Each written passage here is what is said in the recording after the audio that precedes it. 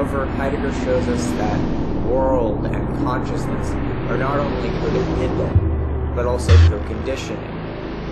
The phenomenological texture and tone of the world varies in relation to the character of the consciousness which is present within the world, and which thus allows the world to become present through consciousness and with consciousness.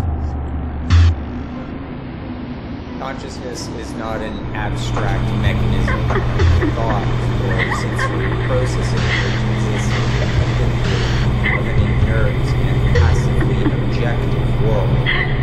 As Contemporary successors of Schelling and Heidegger have shown us, the world which we encounter is a world which is within consciousness, just as consciousness is within the world.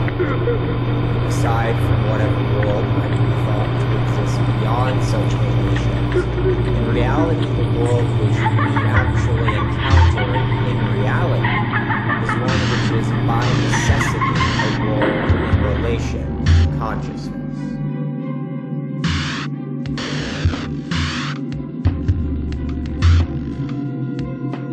We can therefore see that consciousness is fundamentally relational. The world becomes present through consciousness, and consciousness itself cannot be understood apart from its presence within a world.